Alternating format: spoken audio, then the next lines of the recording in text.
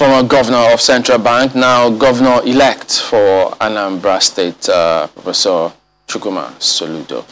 Well, let's move on and then get on. We've got Thomas Wilson, Dr. Thomas Wilson Ikubese, who is of the Yes We Fit Revolutionary Movement. Good morning and thank you for joining us on the program today. So having observed the Anambra elections for some days and now it's conclusive, from the entire, what you glean from the entire exercise, do you think that this gives some sort of hope or despair for perhaps those who may be apolitical to say, well, if the process is a little more improved, we may throw our hat in the ring? Yes, first let me congratulate the winner, Professor Chukwuma Soludo. I will also congratulate INEC for conducting this election and announcing the result as at when due. That's a whole lot of plus for them, together with the new technology that is being deployed into it. But in terms of the question that you have asked, maybe the outcome and the conduct of the election will give room for more people to want to go into elections in Nigeria. I think we still have a long way to go.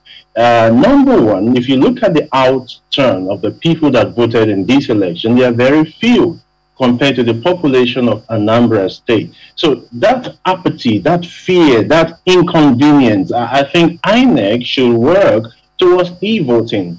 Each time we talk about these things, we say, oh, we're not yet there. When are we ever going to get there? Okay? At the point in time where we advocated card reader, they say it's not possible, but we have already achieved that.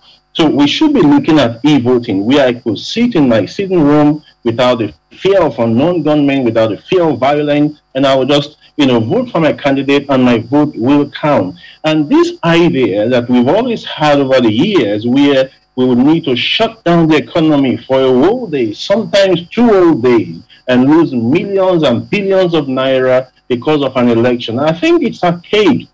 We should be looking at a situation where election will be maybe 2, 3, 4 days, and then collations are done on daily basis, like it's done in some developed parts of the world. So having to shut down the economy is a problem we should be looking at. So INEC should work towards that in next year elections. And let me also say this. People have talked about the fact that we have violence, we have fears, we have all sort of things in Nigerian politics. I think we are not looking at the roots. The roots, Chamberlain, is that the people, the Nigerian people, have seen politics as the most lucrative business in Nigeria. It's a business where you put in a couple of millions and you get billions in return. It's actually the most lucrative venture in Nigeria at the moment. So what we need to do to make the political space attractive for the people you are talking about is to make the offices less attractive.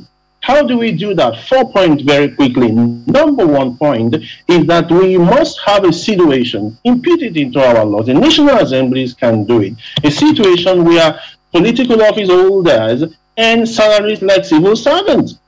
No bogus allowances. Let them earn salaries. No extraordinary millions. Let them earn salaries in the scale of civil servant. Number 2, we must have a situation in Nigeria where the income and expenditure of government is published on a monthly basis. So we know what comes into each of the states, we know what comes into the federation account and how it is spent. Number 3, Chamberlain, is that we must have special anti-corruption courts that will complete cases of corruption brought before it within 6 months. No unnecessary adjournment. And number 4, persons who are found guilty of corruption of public funds to be sentenced to life imprisonment without an option of fine. Chamberlain and Ayo, if we are able to do these 4 things, we will succeed in attracting the people that will get into the polity of Nigeria and make it a better place. And even that way, our elections will be less violent because people will want to go in to serve. It will be a situation where I will say, boy, come and run for the office of the governor and say, what am I going to do with it? Because you can't go there and steal. You are going there to work. If we do just on one of the points that you have raised, Dr. Kubese, just a second, one of the issues that you have raised, and I think it tailors into what the question Chamberlain asked you. The propositions that you have made, a number of people would say quite laudable. The question is, who is going to legislate it? So if we do not have people who have such intentions as you are canvassing now in the position to legislate such things, come in now before, we get to that position, and then they actually legislate these things and legislate to make public office less attractive. How is it going to be done? That's a very vital question. Maybe that's why some people are calling for revolution. Well, a revolution not by turning the system upside down, but by getting the people that we have elected, put the heat in their boom boom and get them to do the right thing. You and I cannot make those legislation. It is the people that we voted for at the National Assembly level that will be able to do this. But the way it is, they are so detached from the people. Now look at the Kulaba law that is going on the issue of direct and indirect primary. Everybody knows, without being told, that what we need to make the system work is to have direct primaries. Now, the people in the National Assembly that passed that bill, which is awaiting presidential action, they didn't do it because they necessarily like Nigeria, even though they know that's the right thing. They did it because they have been disenfranchised, and they feel by passing that into law and the people vote, they will be empowered as against the governor imposing persons on them. So whichever way it goes, it's benefiting the people. So it's still the National Assembly. So I think it's time for us, individuals, Nigerians, citizens, the common men, let's call out our lawmakers and tell them these are the things that we need. I think if we do that, we put the heat on them and we'll be able to get things to work. I think we've been too complacent, Ayo. We Nigerians, we are so complacent. Go on social media, we waste time, debate on things that are not necessary. If we do this as a people, I think eventually we will get there. We agree that this is something that can be done. Then the question of mobilizing people to get into that mindset, to that mental frame, begins. You talked about the turnout of voters. To a large extent, people would seem to have lost interest or trust in the process. Hence, the continuous reduction in the number of people who come out to vote, irrespective of whether or not the voter register has been cleaned, as some people are still advocating. Championing that course of mobilizing people to take the destiny of Nigeria into their hands, especially the young population, that's a task on our hands. Trusting the process enough, trusting the system enough to say, I'm going to go out and vote, come what may, and ensure that my vote counts. How do we begin that process? Or do you think it has begun? Well, I wouldn't necessarily say it has begun. The reason why we have the apathy we're experiencing at the moment is because the people feel, what's the point going out to vote in the first place? The roads are bad. Go through Nigerian roads. They are terribly, terribly bad. Insecurity everywhere. Your friend goes into politics and within 6 months he's building a mansion, he's buying SUVs, and you are here suffering, the system is not working. So those who are going to vote, they just believe, well, maybe there could be some miracle along the line. Let's just go there and exercise our franchise. And this is the reason why you find people who go to the polling unit and, some persons come and give them money and they just take what they can get and they vote.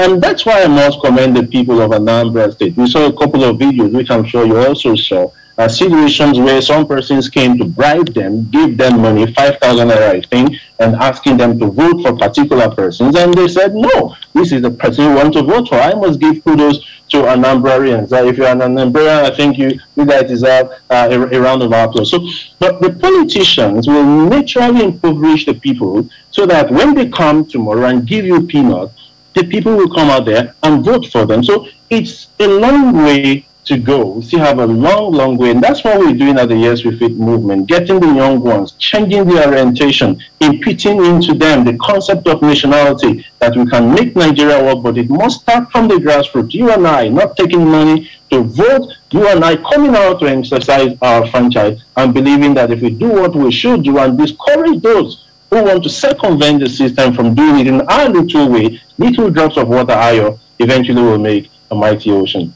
Thank you very much indeed, Dr. Thomas Wilson Ikubese, who is of the Yes We Fit revolutionary movement. Thanks for having me.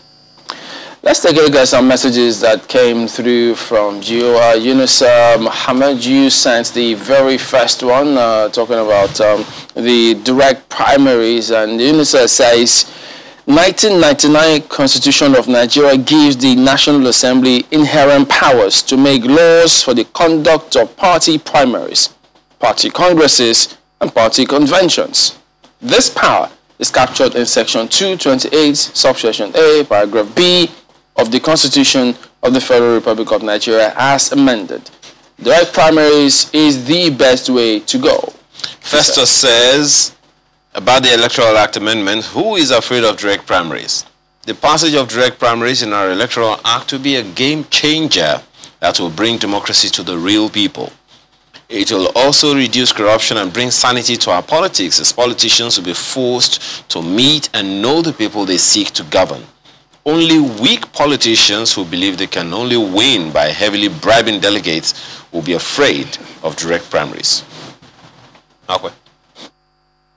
Well, Henry Okeke has this one. It says, we are evolving correctly with the passage of the new electoral bill by the National Assembly. This may be the biggest legacy of President Buhari and current National Assembly. INEC should build up from the Anambra election experience. Valentine says, what will happen next if the president declines from assenting to the amended Electoral Act? Would he die there? What will be the next steps? Well, the thing is, the National Assembly can or may veto it, which one of the members there did say. So it's not expected to die there. That's the thinking of some of them. He did say, the question he's asking is will.